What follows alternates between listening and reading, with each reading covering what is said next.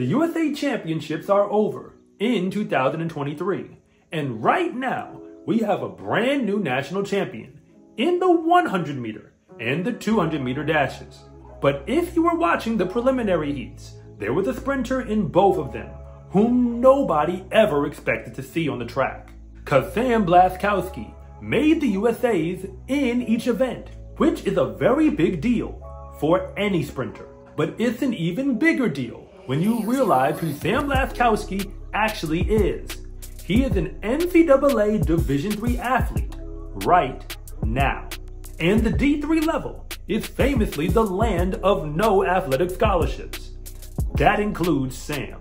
Yet he's way better than almost any sprinter you'll find, not just at the D3 level or even in D1, but in the entire nation. So how did an athlete this good end up at a school that couldn't even offer him $1 of track and field money? And the truth is wilder than you could ever imagine. First things first, Sam Blaskowski actually belongs in Division I, and I'm talking before he came out of high school. He was a soccer player back then who also competed on the track and ran 10.83 in the 100 meter dash, along with 21.99 in the 200. Those times were good enough to win a Wisconsin D1 high school state championship and land him on MileSplit's second team national elite list. Those times may not be good enough to get him recruited by the Wisconsin Badgers in the Big Ten, but there are a lot of smaller Division I programs who would have loved to add Sam to their team. And anytime an athlete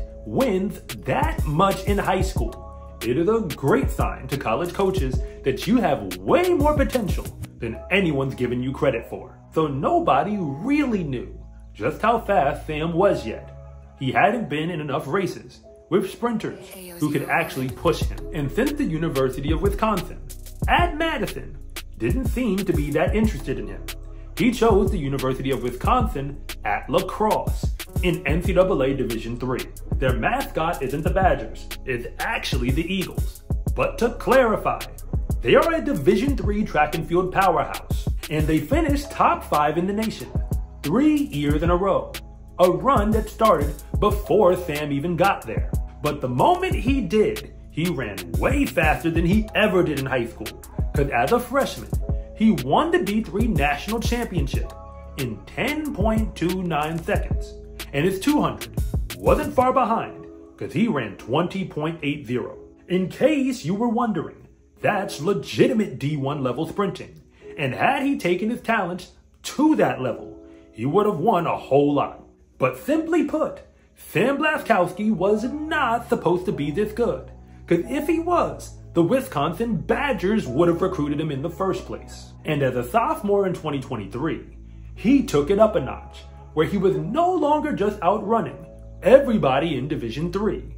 He was also outrunning most of the athletes around the nation. If you were paying attention, you should have noticed him indoors, because he was at the USA Indoor Championship meet in the 60 meter dash in the final. He finished 5th overall in a meet where he was not only the only Division III athlete, he was the only one who wasn't at the very least actively in D1 or running as a pro right now.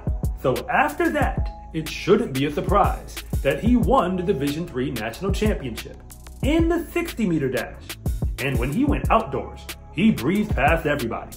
The only time he actually lost a race to a Division III opponent was in the Division III national championship final for the 200 meter dash, but that was to an internationally affiliated athlete who will be representing Côte d'Ivoire in the World Championships, and he ran 20.25 to earn that right. And I shouldn't even have to say it, but I'm gonna do it anyway. Sam Blaskowski won the 100 in 10.13 seconds, win legal. And he did all that as just a sophomore in college. So the question now is the same one it was 2 years ago. Just how fast is Sam really? He was under-recruited in high school because nobody had a legit answer. But right about now, we're starting to get a good idea. And Sam Blaskowski, Mr. Division III, is the real deal. And he is one of America's best sprinters. He could choose to transfer, and I'm sure the transfer portal would go nuts if he did. but he seems to plan on staying in Division 3. But Cordell Tinch is proof that it really doesn't matter what division you're competing in. Cause if you're good enough, you only really need one lane to run in when the USA Championships go off. Sam has already gotten that far, and he's used to being underrated. But one thing is for certain, that there will be a lot more D1 athletes, and even a few pros, who will lose to a non-scholarship Division III athlete. And Sam Blaskowski has every intention of being the reason why.